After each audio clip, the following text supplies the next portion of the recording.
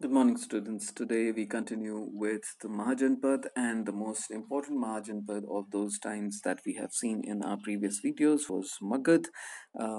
So let us now start the with the topic an early empire, which is essentially about the Mauryan Empire. So the growth of Magad culminated in the emergence of the Mauryan Empire. Chandragupta Maurya, who founded the empire in 321 years before Christ, extended control as far northwest as Afghanistan and Balochistan, and his grandson Ashoka, arguably the most famous ruler of early India, conquered Kalinga, that is present day coastal Orissa. We have seen in the previous times the video that yes, at that point in time, Magad was very fortunate to have some very ambitious and illustrious rulers in the name of Bimbisara, then Ajat Shatru, then Mahapadmananda, who laid the foundation of Nanda dynasty, was also very ambitious and a ruthless ruler, and he also expanded it and did not allow any territory to be taken away did not allow the gains that were made by his predecessors like Bimbisara and Ajat to go waste, and he actually built up on that. And then the rot actually started happening around the son of Mahapadmananda, that is Dhanananda, and he was kind of more into the lavish life and wasting the resources. So he was quite unpopular, and it was because the situation was ripe. So Chandragupta Maurya actually ascended the throne of Patliputra, that is Magad.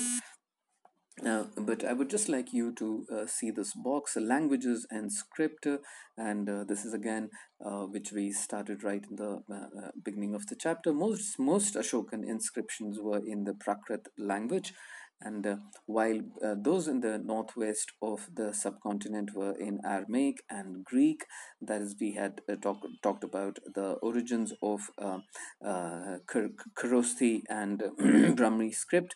Most Prakrit inscriptions were written in the Brahmi script. However, some in the northwest were also written in Kharosthi. The Aramaic and the Greek scripts were used for inscriptions in Afghanistan. Okay, now finding out about the Mauryans. Students, one thing needs to be understood that in historical times, today everything gets documented. You have a whole international media to document even the most trivial and insignificant of events. So nothing escapes international media.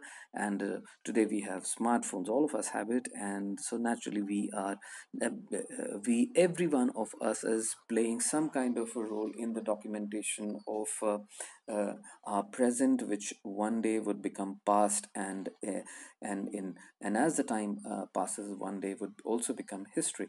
But in those times, everything had to be documented. Okay, now the human tendency, the way it was, that every ruler wanted things to be written by him, so and written about him. Okay, so they used to ensure that everything that was being documented went in their favor, that uh, that how great they were and how prosperous their kingdom was. And then there was you know a huge amount of crops, and it was always prosperity. Everyone was happy. There were large temples, and there were huge granaries, and then everyone lived in lavish houses, all of that and all of that. Okay, and then they had many victories in battlefields, and no king could stand to their army. So everything that they would wished and desire, they could ask their their respective historians to write and to portray a great image about themselves. But then, historical, for the sense of historical accuracy, it was always, whether you talk about the Mauryans, whether you talk about the Nandas, you talk about the Mongols, you talk about the rulers of the ancient Mesopotamia, it was always the Chinese. It was always that people used to rely on, that people who used to study, people who wanted to study those periods, they always relied on the account of the other people, the kingdom, the other kingdoms, the historians of other kingdoms who used to write about them. This has been happening even from the Mahabharata and Ramayana times. Okay, whereby the kings who themselves, their court historians would write all the fancy things about their own kingdom and their own ruler. But then, say for example, let's for the sake of understanding, let's say that someone in Bihar writes all great things about Bihar, but then people would understand whenever they wanted to study Bihar or and wanted to understand the society of Bihar, they would be more keen to find out what was the impression of Bihar in the eyes of people of Madhya Pradesh. What did the people of West Bengal think about Bihar? What did the people of Nepal think about Bihar? What have they documented about Bihar? Not what the Biharis have documented about Bihar. Is it clear? That's exactly what I'm talking about. The When people wanted to study, like for example, Mongols. Let's again take the example of Mongols. Mongol historians, they have written all sorts of things, and but when people want to really study about the Mongol times, they study the accounts of historians from Russia. They study the account of historians, that the historians who have accounted the Mongol times and who were Chinese. Their contemporary civilizations, their contemporary kingdoms, what they had to say about it, and that was considered to be far more genuine and authentic than the people who were writing their own history, because it was believed and understood that they would be trumpeting their own greatness all the time. So finding out about Mauryas, so how do we know about that? Yes, actually Mauryas, because the Mauryas could have essentially written whatever they would have wished, but then Chandragupta Maurya is actually considered to be one of the great rulers, and Ashoka is actually considered to be one of the great rulers of India, because even the foreigners who visited those times, in those times, even the foreigners who came from different lands, when they have written their accounts in India, or when they went back to their own motherlands, they have painted a much more genuine and an authentic picture about what the society of India was at that point in time. So how do we know about Mauryas? uh, of course, there are Mauryan sources. Historians have used a variety of sources to reconstruct the history of Mauryan Empire. These include archaeological finds, especially the sculpture. Also valuable are the contemporary works, such as the account of Megasthenes, a Greek ambassador to the court of Chandragupta Maurya, which survives in fragments. Another source that is often used is Arthashastra, parts of which were probably composed by Kautilya or Chanakya, traditionally believed to be the minister of Chandragupta. But then, as I just said, that because he happened to be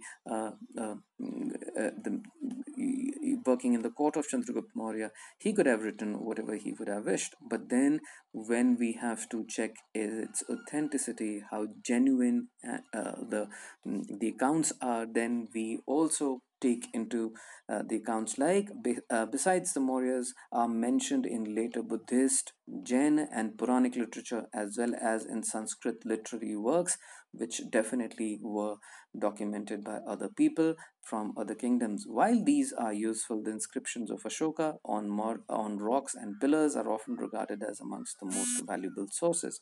So, Ashoka was the first ruler who inscribed his messages to the subjects and officials on stone surfaces, natural rocks, as well as polished pillars. He used the inscriptions to proclaim that he understood the Dhamma. This included respect towards elders, generosity towards Brahmins and those who renounced worldly life, treating slaves and servants kindly, and respect for religions and traditions other than one's own.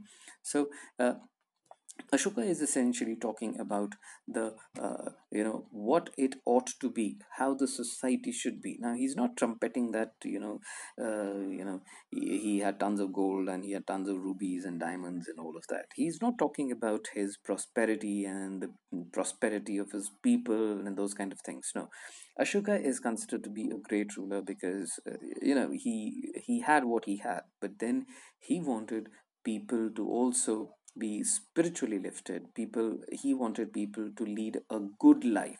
He wanted his people to lead a decent life, a civil life, to be nice to each other, and not just to be nice to each other when it comes came to humans, but to be nice to animals, everyone, rich, poor, everyone around them. So that is, and when we are talking about Ashoka's inscriptions, that is essentially that Ashoka uh, there was no television, students, at that point in time, or your WhatsApp groups and your radios. So but the king wanted to be heard. The king wanted his people to live to the higher standards and ideals of life. So what he did was he used inscriptions and pillars in, and he erected them in different parts of his empire, so that the people could keep going through them all the time. Whenever they pass, they could see that yes, these are the basic tenets of life. That is what morality was. That is how, that is what ethical living is. And Ashoka wanted his people to live that ethical life. We shall continue. Thank you.